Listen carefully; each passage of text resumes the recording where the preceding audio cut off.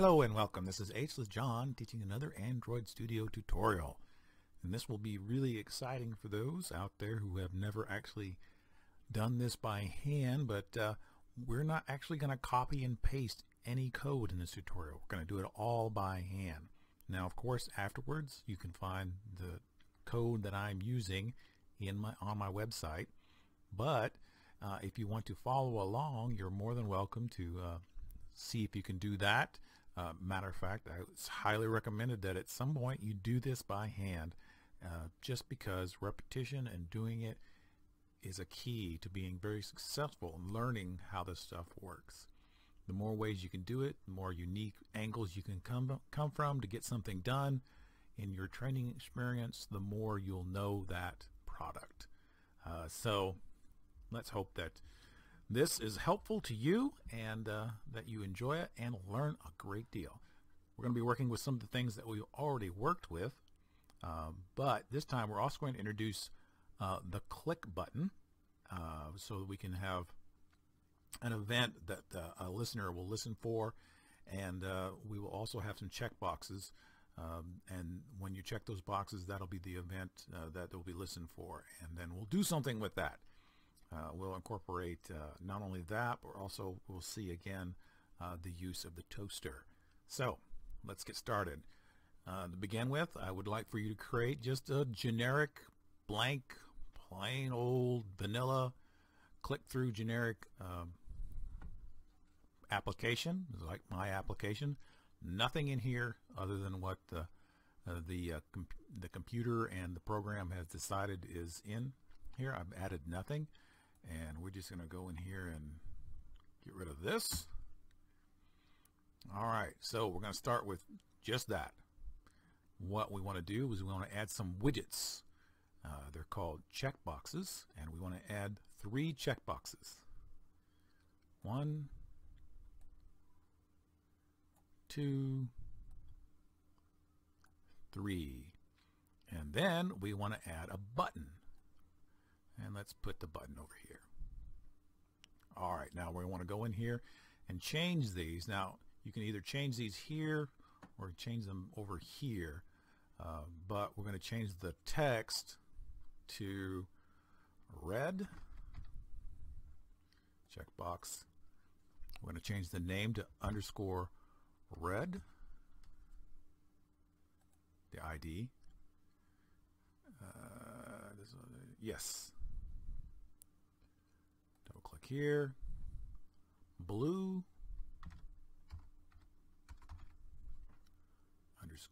_blue. Now, if you can remember the 2, that's fine, but I am more prone to remember the actual names. And let's use yellow. _yellow.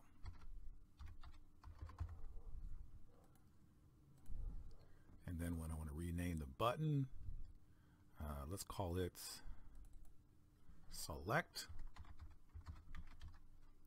and just leave it button. Okay, now another thing we want to do is we want to go back in here and actually change the background color of the button to match the color. So here, click this little thing, go to red, just to add a little bit something more. Go here, go to blue, and yellow. Here, yellow, all the way to yellow. There we go. So visual representation as well as writing.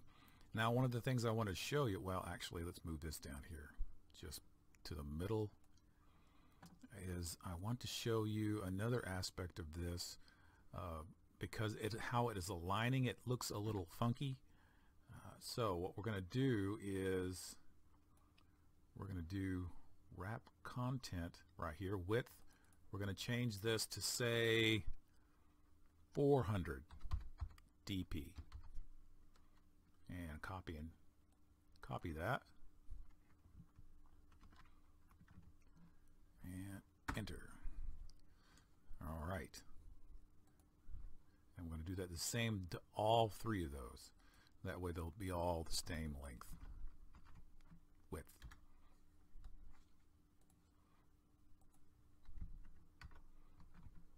There we go. There we go. That looks much better. Actually, this is probably can be moved up just a tiny bit to match the others. There. Alrighty. Now we're going to have to do some changes in the Java file. So go to Java, main example, main activity.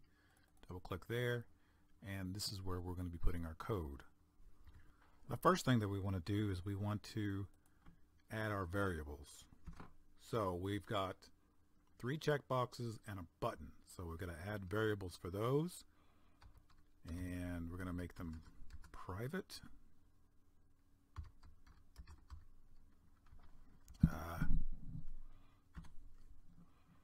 And let me see, that would be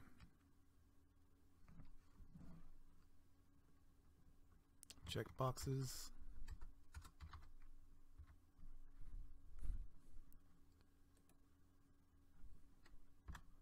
Checkbox.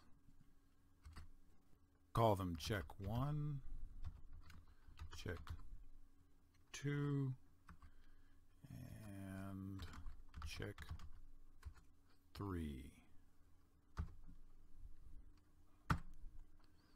And we'll also do private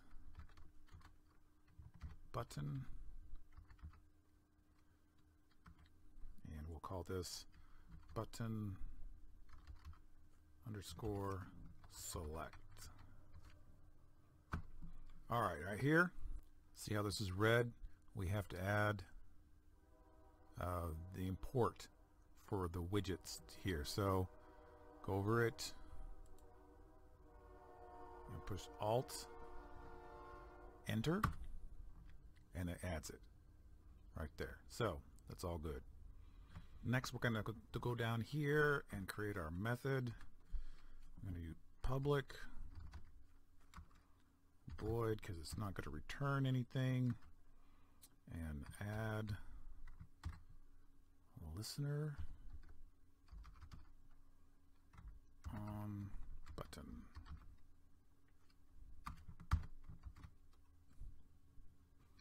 Then we're going to add our curly braces. Then we're going to go down here and we're going to create cast our checkboxes by ID. Check 1 equals checkbox box, and we want to do find view by ID, and we want to do r dot ID dot, and we used red, checkbox red. All right, close that. And basically what you want to do is copy this and repeat it 3 times, but just have to make sure that your spelling is correct, or you end up having to do a lot of editing. Just change this to 2, this to 3, change this to blue, change this to yellow. There, you're done with that part. Next we want to do our button, so we'll put in button select equals, and we're going to use button, and find ID dot button. Then we want to add our listener down here. button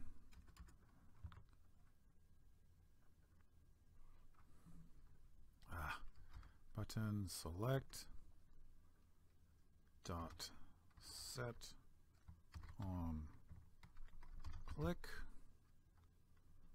listener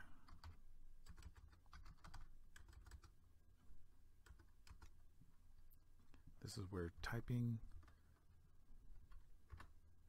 set on click listener and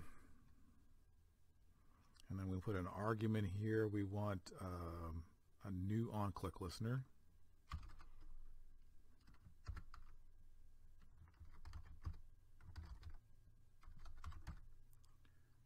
And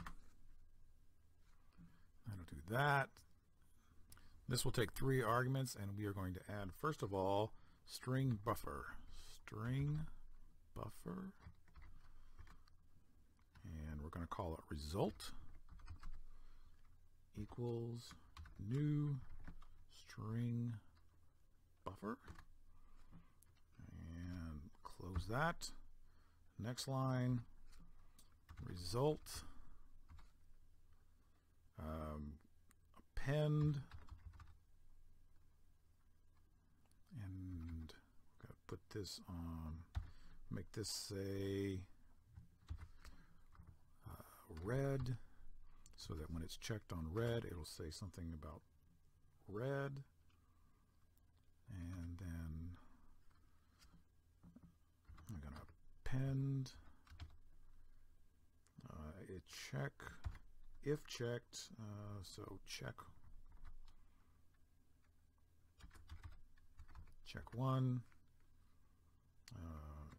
is checked.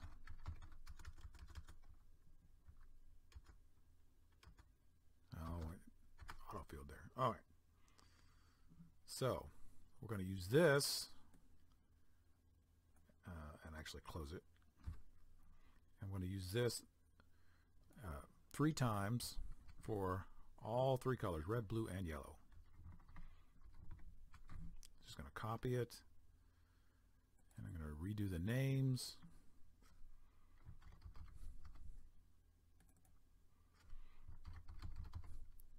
And this will give us a true-false result if that item is checked.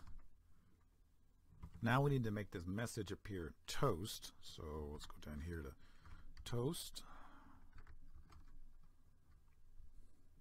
I need to make text. Let's just type it. Make text. And we're going to get this text, of course, Alt, Enter, index API code, introduce local variable, no, Alt, Enter, there, that's what it was supposed to do.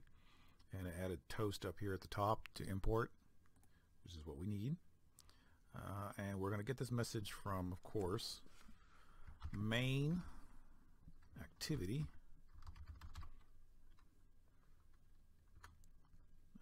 This, and the message itself will come from result, and we have to cast it as a toString.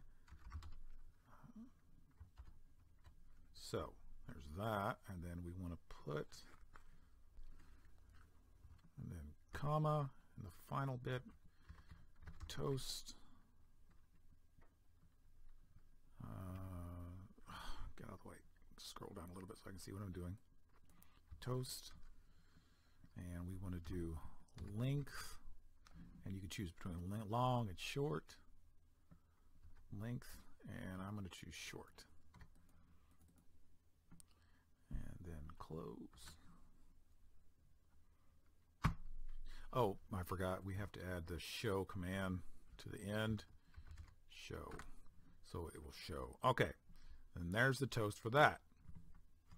Now that we've got our method written, we want to call it. So go up here, copy, take it up here, right up into here, and it will call it when it calls the other methods. Make sure you close it, and then we just run it.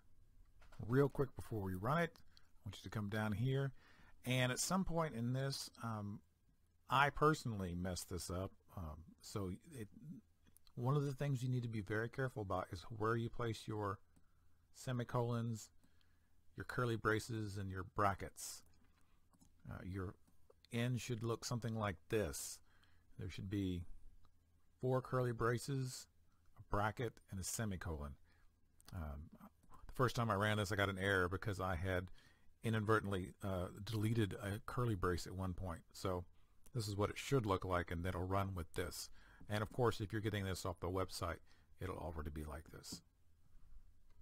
All right, so let's go up here and run it and then take a look at it. And this is what it looks like when it's running. You click on the different things. You can unclick boxes. And I'm going to click on the red. And because we have this short, it won't show up for very long, but you can see true, false, false. True for red because it's checked, and these other 2 will be false. And if you want to check, do them backwards, false, true, true. Now, if you wanted to make this stay up longer, you could go back into your code and make that long instead of short, and it would last about twice as long. So that's pretty cool. You've written an app completely by hand if you followed it along. And if not, it's an easy app to make. It won't take you any time to learn how to do this.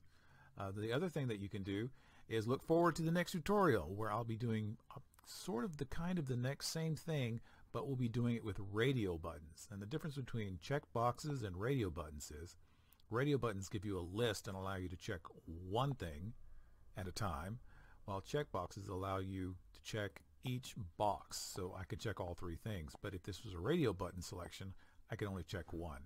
And we'll do basically the same thing with 3 colors and a radio button. So this is Ageless John. Thank you for joining me. Be sure to thumbs up and subscribe.